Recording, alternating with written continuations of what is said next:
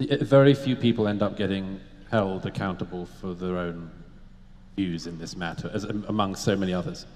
There's an enormous amount to gain by saying something that's wrong, and there's very little to gain by saying something that's right on this. Mm-hmm.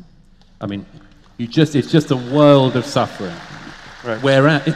And look, the problem with this, I mean, look, this is your area of politics more than it is mine, but these lines that are being put down on the left at the moment, of which this is one, these other ones that are now coming up, I mean, today's one, you can't now act a role that you're not. Scarlett Johansson, yeah. You can't pretend to be someone else. Like, this is a brand new rule. I'm talking about Scarlett Johansson, who was cast in the film as a transgender woman, I think. Well, a man who become a woman. It might have been the other way around, but it scarcely matters. Yeah. Oh, it matters. Oh, that's your fascist moment. Yes, that's my privilege talking. Well, it's interesting because that's actually a boundary too. That's actually a border too. So it's another case where these things reverse in a perverse manner. But like, where did that one come from?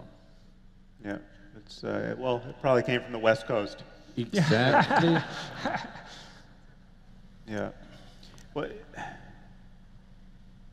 yeah. It seems to me that we need to somehow get comfortable with the increasingly public moments of uncertainty on topics like this, because so much of safety, reputational safety, as you were just alluding, is predicated in the public sphere in either pretending to be certain or falsely being certain on a safe answer, a safe and wrong answer to a complicated and important question. Well, part of this is the pathology of basal instinct. And so, because the rule now is, if I feel sorry for you, I'm good. Right, and so let's say there's a complex situation that requires a tremendous amount of adult cognitive computation to solve, like what do we do about the borders? Because tearing them down is not the answer. Well, the person who stands up and says, well, I see someone who's hurt by a border and I feel empathy for them, then immediately says, therefore I'm good, which isn't so bad, but therefore I'm also morally superior to you. And this is one of the true pathologies of the empathic collectivists, is that they presume that their reflexive empathy marks them out as morally superior. And that's appalling, because part of it is, A, it's too easy. Just because I feel sorry for you doesn't mean I'm good. Partly because I can feel so sorry for you that I'm actually harmful to you. And that's what happens in the case of overprotective parents, for example. So we know perfectly well that empathy is not an untrammeled moral virtue. It has to be tempered by other virtues, and carefully tempered by other virtues.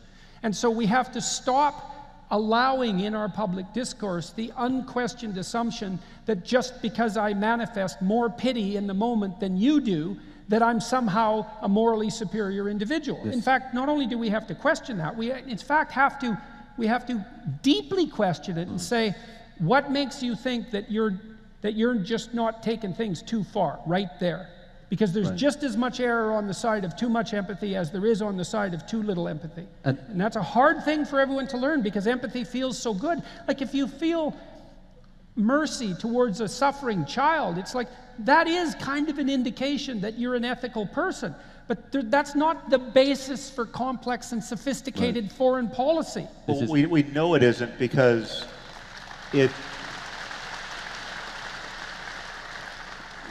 we know our empathy diminishes in an almost linear way with the numbers of people to empathize with, right? So we spoke about this one night in Vancouver, but this has been tested, where if you tell someone about the plight of one little girl, you will elicit the maximum empathic response and the maximum of an altruistic response. They'll give the most amount of money they're going to give to any cause to one compelling story to save one little boy or girl.